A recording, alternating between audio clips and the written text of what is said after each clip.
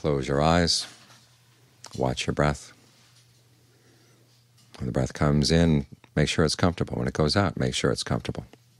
If it feels too long or too short, you can change. Or too heavy or too light, you can change that too.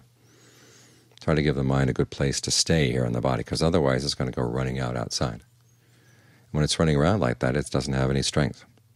It's only when the mind is right here in the present moment that it has any strength to deal with the things that come, because there are lots of things that come in life, good and bad.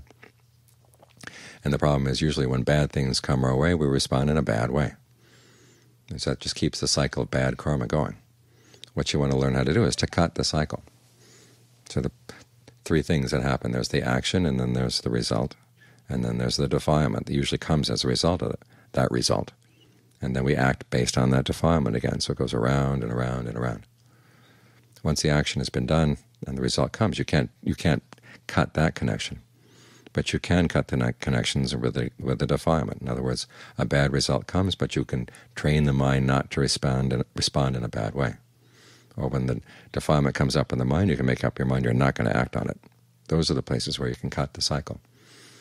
And so in order to have the strength not to follow through with our old habits, this is why we have to focus on the breath, get the mind centered here in the present moment.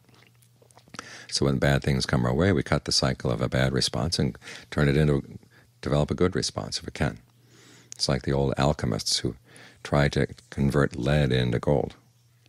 And that never really succeeded, but we can take the lead of difficult situations around you and you can turn it into the gold of your own good karma. So this is our alchemy that we do as we practice. We need the concentration and we need the sense of being centered in the present moment to give us the strength so that we don't just go along with the flow, that we turn things around. Whatever's coming our way that's bad, that's harmful, okay, we learn how not to let the harm touch us. If someone else says something really upsetting, just let their words drop right there on the ground. You don't have to pick them up. And you take it as an opportunity to do something good in return. Difficult situations come, either to ourselves or the people we love. Okay, we learn how to take this as an opportunity to do something good for them. Don't try to take advantage of them while they're down. And don't just get upset about the situation. Figure out what is that you can do and do it. If it's something you can't do, then you have to learn how to develop equanimity for that so that you can focus on the things where you can be of help. It's in this way that we take the dross and the lead and all the other base metals around us, and we turn it into gold.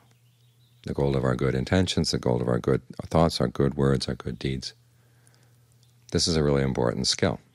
The old alchemists never succeeded, but the Buddha found the way that you can take the alchemy of the mind and turn the situations around you into gold.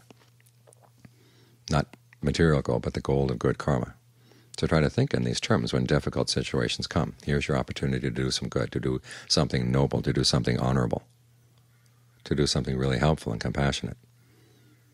Because the world really needs as much honor and nobility and compassion as we can muster. If you wait for other people to behave in that way, then you're going to be waiting for a long time. But if you decide it can start with you, okay, with each of us starting, there's more hope. That's the only way that there is any hope for us. And so we take the dross and the base metal of our human life and we turn it into the gold of a good mind. That's the most important alchemy of all.